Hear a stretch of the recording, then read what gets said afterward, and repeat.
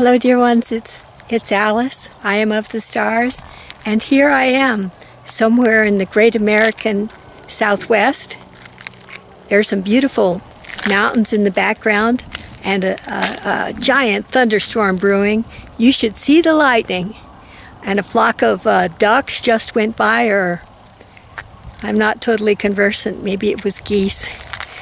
And I just wanted to bring up one thing that I've noticed in the past, and I'm only bringing it up because I've finally found a solution. Par for the course, right? It has to do with co-creation of the new reality, but I'm right here to say that as our powers unfold and as the clearing is in the midst of taking place for everybody, there are people who are finding very creative ways of exercising their co-creation abilities that don't have a lot to do with love and light, okay?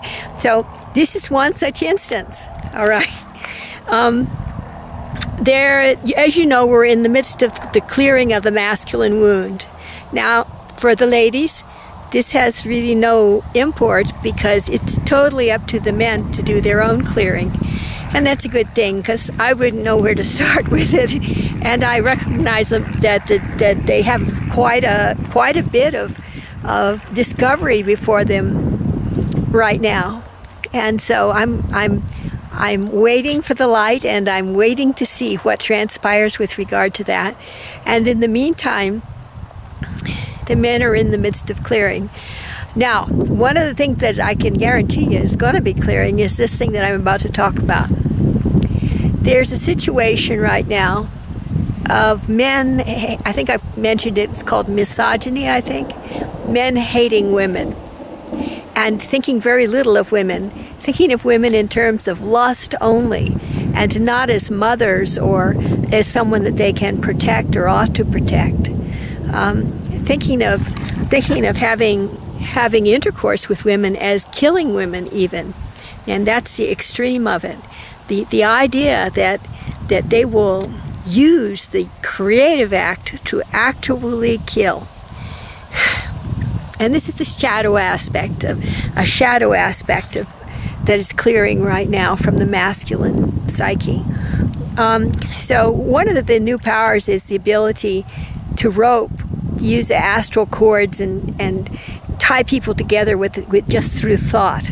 Okay, that is when people aren't aware of it. So now you're about to find out about it if you don't know about it already, and you'll be able to deal with it. The ideal situation, of course, is to be completely chronically and energetically protected with your electromagnetic field intact all the time through meditation and through visualization to do that. But sometimes I forget. I don't know about you, but I forget. Or when I'm asleep or when I'm just waking up or very tired, then my energetic field, my electromagnetic field, is not as strong as it always is. And at those times when I'm not paying too much attention, then it's possible for other people to visualize roping one of their chakras to one of my chakras, or roping my chakra to another person's chakras, and it takes understanding that we can change the situation for us to change it. Otherwise, it will continue on for hours. So the misogynist ploy that's been happening is a man who has as his shadow hatred of women, misogyny, wants to rape women, psychic rape on the astral plane. This is not something they do probably in real life. Just it's an imagination thing, carrying out of that in the imagination, either consciously or subconsciously, or in daydreaming in the dream world.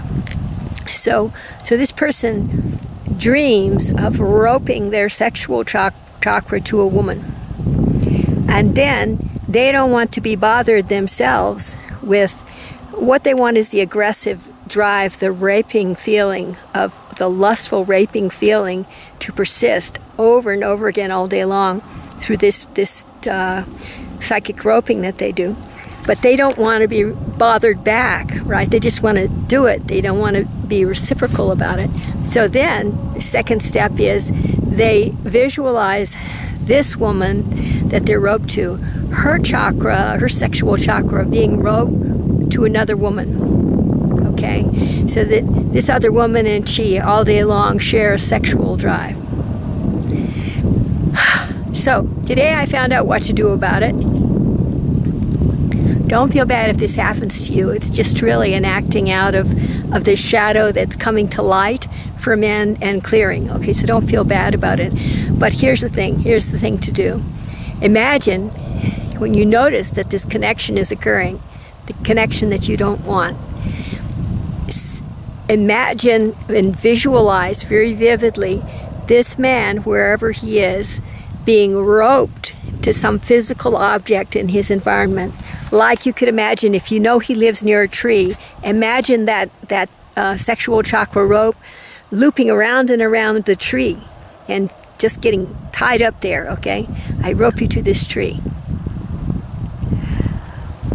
I tried roping them to other people, but the other people all objected, you know, so I figured this is kind of an inanimate way. I mean, the tree may be objecting, that's true. So in that case, if you feel that the tree is objecting, or if there is no tree, you could rope them to the nearest doorknob in their home. How would that be? Or let's see, hitching post, what could you use? Rope them to the steering wheel of their car if they're in the car. You just think of something local to them and rope them to that every time. Visualize very vividly. This is part of learning our creative abilities, and I think it is the most loving and the least harmful way that we can deal with this intermediate situation right now. So there you have it. I'm wishing you a wonderful day. I hope you get a chance to walk in the lightning storms, hear the thunder, and emerge completely clear and perfectly safe. Oh, as usual, a postscript. Sometimes a man who feels hatred for women on the shadow side, such as the situation I just described, he will pretend on the astral plane to be a woman. If he gets too much commotion from women about raping them, he'll pretend to be a woman instead and rope himself in this manner to a woman. And let's see. And another thing he'll do is, if there's a woman who's not so complicated, this is like Peyton Place, isn't it? If there's a woman who refuses to do this with him and who knows the tricks, he'll pretend that he's her when he ropes himself to this other person who is unwilling.